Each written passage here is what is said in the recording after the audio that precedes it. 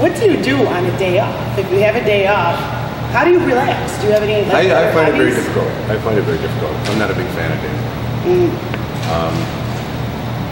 You know, I kind of look at it like I'm either on the road working or not. You know?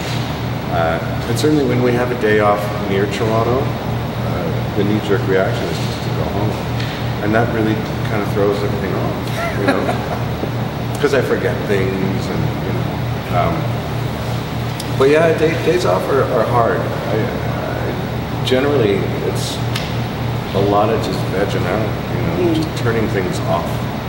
But I'm usually, you know, I had a day off near Toronto, and I was plucking around on a 12 string, and I was like, ooh, that's a good idea. And I just started recording all these little things, and, you know, yeah, so it's kind of the same thing. I'm just playing guitar. Always up to something. Yeah.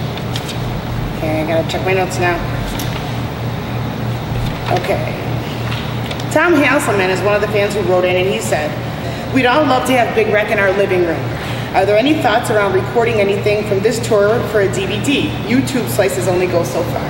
Yeah, no, it hasn't really been discussed. It would be cool. There was some of these shows on this run have been in some beautiful theaters. And at least in Canada, we brought along a wonderful lighting guy who's the most enthusiastic, like, just into it lighting guy I've ever seen in my life. And you know, that's always nice because it's another element to the show. And something that I've never really given much thought to. I'm always, then if I go see another show, it's like, wow, this is like, you know, even if the band sucks, look at this. Right, you know what I mean? So, you know, even if we suck, we'll have great lights. An old producer friend of mine, like, what'd you think of the show? And he said, you look great. But no, I think it would have been nice to film some of those, because I check out the YouTube stuff every now and then. I try not to read the comments, but I'll check it out, and I was just like, wow, because you never know what's going on behind you with all this. Yeah, it looked brilliant. I'm like, well, we should have shot something. I know it's expensive and all that, but, you know, maybe next time. Awesome. And you do have a lot of U.S. fans. So they're asking if you're ever going to come down a little further south, or maybe go a little out west. I would love to. We were telling Kelly, our driver, it's just like, just keep going south, dude. Just keep going. Finally end up on the beach. Yeah, but I would love to. I think it's, you know, it's hard for us to play down here, just financially. It's just to keep it going, because it's not the kind of show that you can get into a van and just go do, you know. And we're not 21 anymore. Yeah. So that, you know what I mean? That's not going to cut it. So you're going to have expenses, techs, and a bus. And you got to keep it fueled up. You got to television. So that gets pricey. And, you know, truth be told, we do have a lot of fans, but there's a lot of people down here. You know what I mean? Like, this is a huge country. Yeah. So it's, and I loved doing it back in the day, because it was, every gig was like 2 or 3 hours from the next one. Oh, yeah. You know, gotcha. and there's so many spots to play. So at the end of it, I think it's probably just come down to another band taking us out, and then it's a matter of finding a good fit, like who would be the right fit, and that's a whole other discussion for another day. The Facebook people can get on that. Natalie Cumston says, "Why did they release Come What May in the States, but will not play it in their shows in Canada?" Well, that's the grown-ups. That's a grown-up decision. We have played it. I was actually thinking about that the other day. I was like, we should play that too. That's just a matter of crafting the set, and how we crafted the set. There's tunes that have come and gone from the set. I like to look at the set as a show, you know, and it's just hard to fit that one in there. It was hard to fit it on the record, to be honest. But I think that was a Rounder decided that it was a little more, how would I put this, like a little more normal than something like Ghost is a little more off the beaten path to start with, but we already have a bit of, we've established a bit of a foothold in Canada. People at least know who we are, and we can maybe get away with a little more. Whereas in the States, it's like people probably wouldn't remember things like the Oath and that. So, that's my ringtone. Oh, right on. Yeah, I've got R2D2. Yes, and it makes sense to me. I mean, I try not to dwell too much on the business side of everything, but yeah, I suppose that makes sense. It's a little more palatable than something that's a little more what we would want to do. You know what I mean? It does make sense. Nah, I'm not saying I don't want to do that. I mean, I wrote the things, but I get it. But no, there's no real reason that we're not playing it live other than just the sort of construction of the set and the arc of it, and how it's going. Do you have a favorite food? Yeah, it's sort of a revolving door of different things. You mean like type of food? A type of food or a dish? Yeah, I'm pretty plain Jane, to be honest. I get every time we order dinner, and it's like we have a little sheet that we fill out and we look at a menu and just like chicken, salad. It's kind of how I roll. That's just sort of the safest thing. I can look at it. If it's not pink, I'll be good. Alrighty.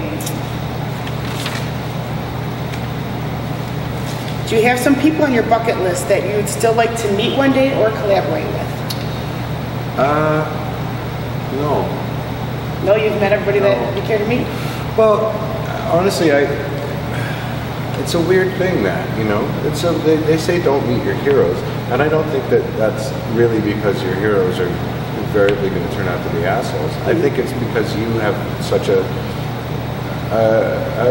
picture, such an image of them, that there's no way that they can, and that's certainly true. I have I'll tell you what, we were in Portland, Oregon, and I was outside the bus in the morning. This is when I used to smoke, and I was like on the phone. I was talking to my wife, and I was having a dart, and it must have been 9 or 10 in the morning, and it's just me, bus, club, sidewalk, having a smoke, I'm on the phone, and I look up and I recognize Dominic Miller, Sting's guitar player. I had the hair. I was like, holy shit. I was like, holy shit, that's Dominic Miller. Look at that next, and it's Sting next to him. Oh my gosh. And they're walking towards me, and I already knew that he was at the whatever the Enormo Dome or whatever. I already knew Sting was there, and I was like, that's Sting. And he's maybe a block away, and he's walking towards me with Dominic Miller, and I'm thinking to myself, okay, I gotta go. So I'm okay, what am I gonna say? What can I say that's really gonna have him know how much he's impacted my life and what I do for a living and how much I love his art and how unfairly gifted I think he is as a musician. And just what a beautiful songwriter he is. And all these things, I'm just like, how can I just have it the most poignant? What's gonna have the most punch? And as he walked past me, what I came up with was the 2-finger salute. That's all I gave him. And he gave me the old, yeah, how you doing? And he walked past. Yeah. Oh my gosh. Oh, and then I go back on the bus and like, you're never gonna, and I just kind of shut up, sat down, thought about it. So, but honestly, like any of the people who have influenced me, like on that level, that you would think, oh, I'd want to collaborate with them. I wouldn't want to because I enjoy their stuff too much. I wouldn't want to put my smell on their beauty. You know what I mean? And I know it's not like that, but it's just I wouldn't want to hear any of my moves in their moves. I get it. So yeah, it's not really like that. And as far as meeting them, sure, I want to shake Jimmy Page's hand, but what am I going to say? You're awesome. Right? Yeah. Oh, really? I've never heard that before. Are you going to be going to NAMM again in January? We've been talking about it, yeah. Because we'll be there. I didn't know you were there. I was kind of, I was mad. Well, I wasn't actually at NAMM. John Sewer does their own sort of thing, just sort of off NAMM. because I didn't actually get to go to NAMM. I still haven't been. I don't know what it's really like. I don't know if I'd like it, to be honest, because it sounds It's like crazy. yeah, it's just over the top. Crazy. I don't know if I'd be able to handle that. You know, it's sort of like Kid in a Candy Store, but Right, yeah. The concerts are cool. yeah, I'm Bonzo sure. And then Bash you're is looking, cool. there's that guy, and there's that guy. The Randy Rhoads Remembered is cool. Right on. Yeah, no, I don't know if I'd handle that. I might explode. But it is something that I want to take in at some point. But no, John has his, and I think he sends buses and brings people into the Surf Factory and gives them a whole experience. It was Is that where that was done, at their factory? Yeah. I yeah. see. It was great. Yeah, you get to hang out with Scott Henderson and all these wonderful guitar players, and then you're just surrounded by the most beautiful guitars, amps. Everybody was just so nice. It was crazy. Yeah, I find that a lot. That's why I love doing this, because I think everybody I've interviewed has been really awesome. All right. And you've been on my bucket list for a while. I bought my VIP passes, and we have our photos together and whatnot, but this is finally the first time I got to interview you. So I thank you very much. And what can your fans expect for 2015? I don't know. Hopefully, just more of the same, more shows and records and music. I mean, I have a lot of. We didn't have a very busy summer this summer, so I spent a lot of it writing. And so yeah, I've got a lot of music that I want to sort of work on when I get downtime. And I think the summer of 2015 is going to be pretty busy. Wonderful. So yeah, I think we'll be playing a lot more shows. Hopefully later on maybe get the studio and do a record. Great. There you have it, folks. Ian Thornley. Thank you very much. Cheers. Absolutely. All right.